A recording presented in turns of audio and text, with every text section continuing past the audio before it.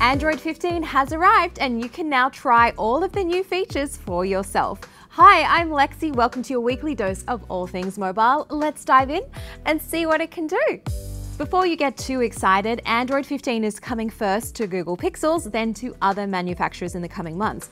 We already know that Samsung devices won't get the update to Android 15 until 2025, presumably launching on the S25 series. That bad news was announced at the Samsung Developer Conference a few weeks ago. All right, enough prologue, let's get to the update, starting with theft detection lock. If someone snatches your phone out of your hand, it can now automatically lock. Make sure this setting is turned on by going to the Settings app, then go to Security and Privacy, Device Unlock, and open up Theft Protection.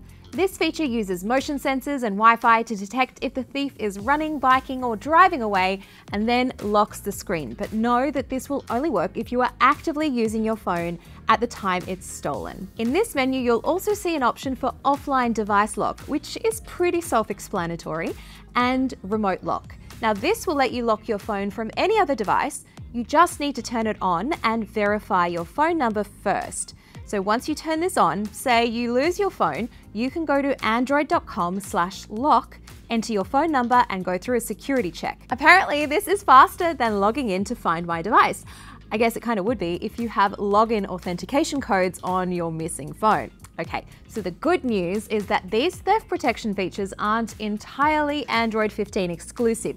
They actually rely on Google Play services, which means they're coming to other Android 10 devices and later with a software update. And I'm really interested to see how this theft detection works in the real world. So let me know if you want me to put it to the test by leaving me a comment down below.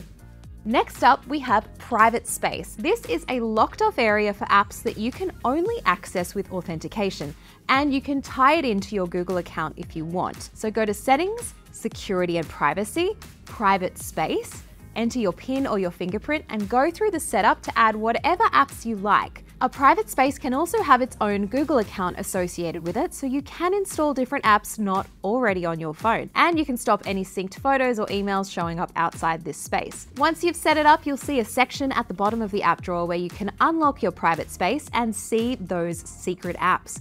And know that when your private space is locked, apps are hidden from multitasking, settings, and notifications. You can also hide the private space from showing up altogether at the bottom of the app drawer. Just tap the settings cog here and then hide private space. If you're familiar with Samsung's Secure Folder in One UI or the Hidden Folder feature in iOS 18, you won't find private space comes as too much of a surprise. I just don't know why 2024 seems to be the year of being sneaky and secretive on our phones. I must have missed that memo.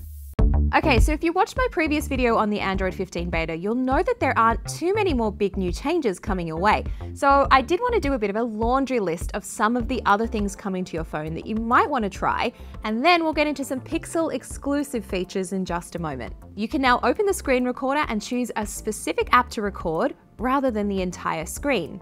The expanded volume panel gets a bit of a makeover, so when you're playing back media, the sliders are now nice and chunky Material U style. Predictive Back now shows you a preview of what screen you're going back to when you hold the gesture. There's a new screensaver called Home Controls, so you can access your connected home devices when the phone is docked and charging. TalkBack, the Android screen reader, now uses Gemini for more detailed image descriptions. To try it out, just go to the TalkBack menu in the Settings app, then Settings and Image and Icon Descriptions, and turn this on.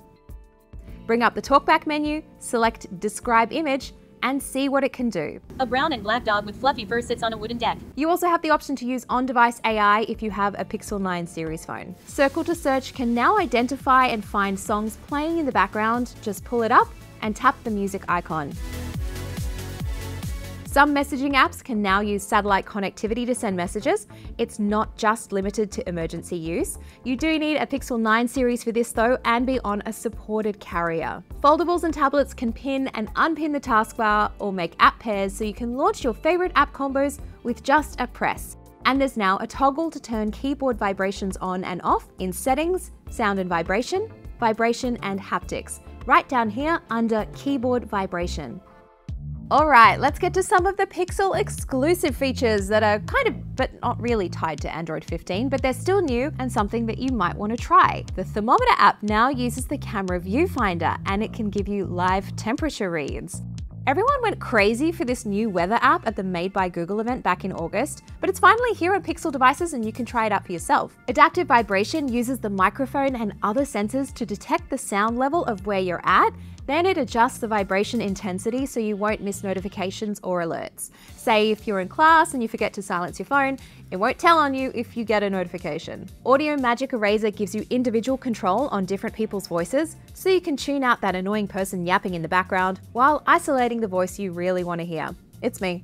I'm that annoying person. And for all my Instagram friends out there, Night Sight is now available in the native IG camera for stories. That's all the newness in Android 15. Let me know if it's a yay or a nay, and I'll catch you next time. See ya!